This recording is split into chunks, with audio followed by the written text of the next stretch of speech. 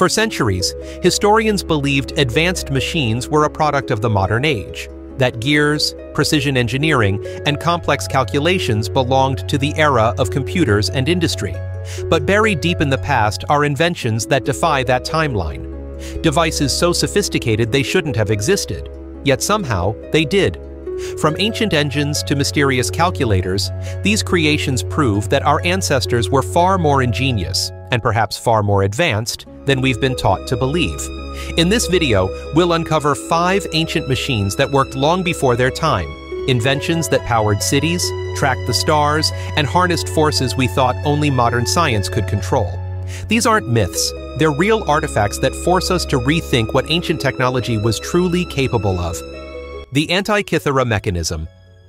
In 1901, sponge divers off the coast of Antikythera, Greece, stumbled upon the wreck of an ancient ship.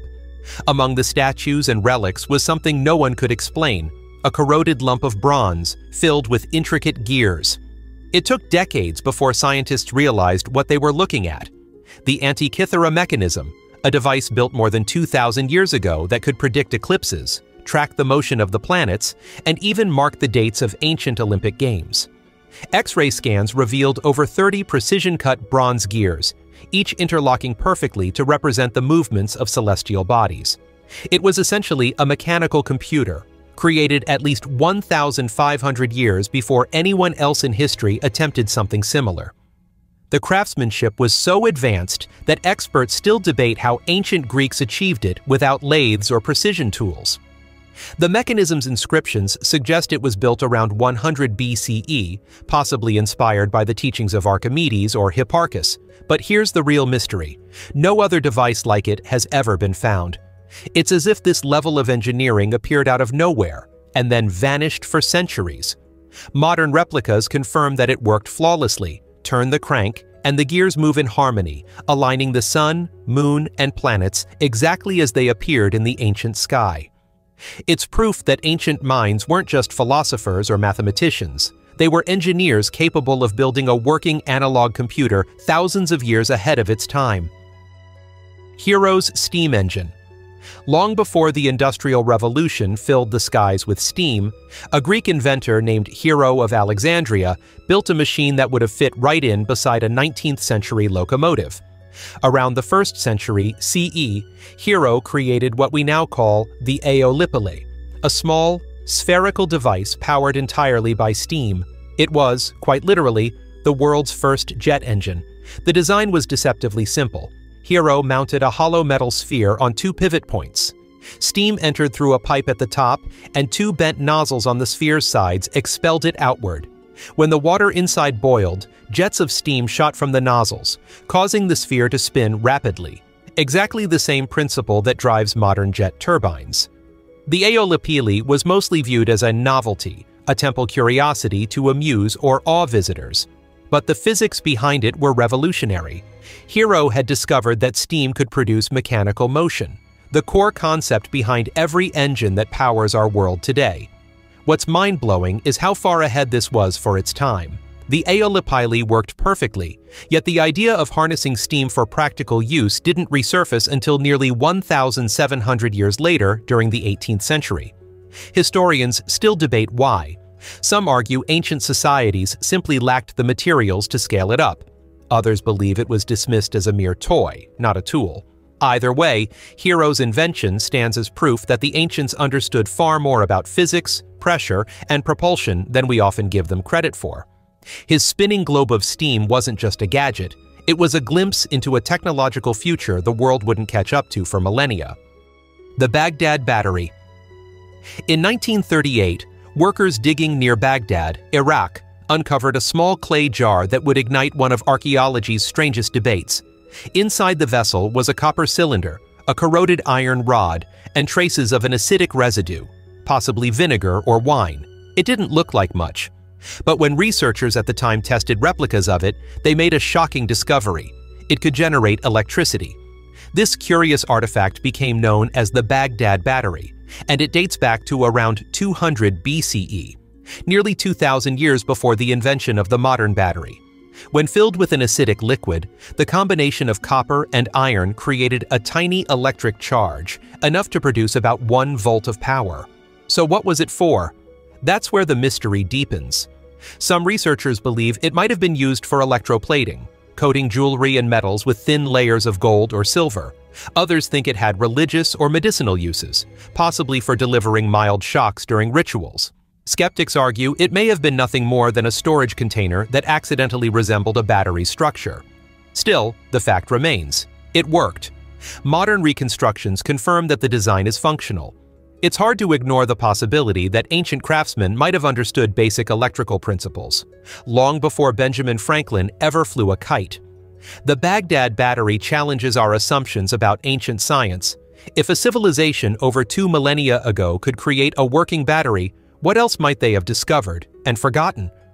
Whether it was an accident, a curiosity, or a genuine experiment in electricity, this little clay jar remains one of history's most electrifying enigmas. Archimedes' Screw. Long before pipes, pumps, and electric motors, one man figured out how to move water uphill, with nothing but wood, metal, and pure ingenuity.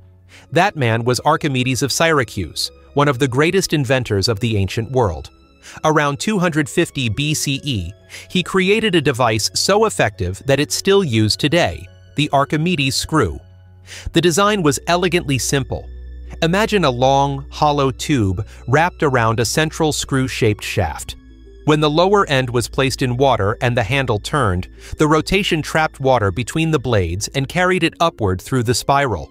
With each twist, water climbed higher until it poured out the top, effortlessly defying gravity. Ancient records say Archimedes built it to drain water from the royal shipyards of King Hiram II, but the design's brilliance quickly spread. Farmers used it to irrigate crops, miners used it to remove floodwater, and engineers used it to move liquids and grains. Its efficiency was unmatched. No power, no pressure, just physics. What's truly astonishing is that this 2,000-year-old invention is still in use today, not just in developing regions, but in modern hydroelectric plants and irrigation systems. Engineers have refined the materials, but the core principle hasn't changed. It's one of the few ancient machines that never went obsolete. The Archimedes Screw proves that some ideas are timeless. It took one genius, a problem, and an understanding of nature's mechanics to create a device that outlived empires and centuries. While many ancient machines were lost to time, this one kept turning, a symbol of human innovation at its purest. The Roman concrete mixer and crane system. The Romans were master builders, engineers who raised aqueducts, temples, and amphitheaters that still tower over Europe today. But their true genius wasn't just in design. It was in the machines that made those wonders possible. Two of the most important, the Roman concrete mixer and the treadwheel crane, worked together to build an empire that seemed unstoppable. Roman concrete, or opus caementitium, was a revolutionary material. Unlike modern cement, it could harden underwater and actually grew stronger with time. The secret ingredient was volcanic ash, known as pozzolana, which created a chemical reaction that resisted cracks and decay. To mix it on massive construction sites, Romans built large wooden drums and paddle-like mixers turned by oxen or human labor, an early form of a mechanized cement mixer. But mixing was only half the challenge. Lifting the colossal stones that formed Roman architecture required equally impressive ingenuity. That's where the treadwheel crane came in, a giant wooden wheel powered by men walking inside it, like human hamsters. As the wheel turned, it pulled ropes that lifted multi-ton blocks with astonishing precision. Some cranes could raise weights of over 6,000 pounds, and by combining several cranes, the Romans assembled entire temples stone by stone. Together, these machines transformed construction forever. The Colosseum, the Pantheon, and countless aqueducts owe their existence to this combination of chemistry and mechanics. Modern engineers still study Roman concrete for its unmatched durability, a formula we only recently managed to replicate. The treadwheel crane, meanwhile, was so effective that versions of it were used well into the Middle Ages. These machines didn't just build cities, they built legacies. And like the empire itself, their brilliance continues to shape the modern world. The deeper we look into history, the more we realize that our ancestors were anything but primitive. The Antikythera Mechanism, Hero's steam engine, the Baghdad Battery, Archimedes Screw, and the Roman construction machines. Each one is proof that human innovation isn't limited by time. Thousands of years before modern science, ancient inventors were already experimenting with physics, chemistry, and mechanics in ways we're still trying to fully understand. These machines shouldn't have existed. They shouldn't have worked. Yet somehow they did, flawlessly. And that's what makes them so fascinating.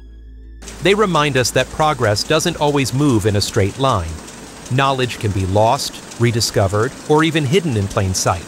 Maybe the real mystery isn't how these machines worked, but how many more like them are still buried, waiting to be found.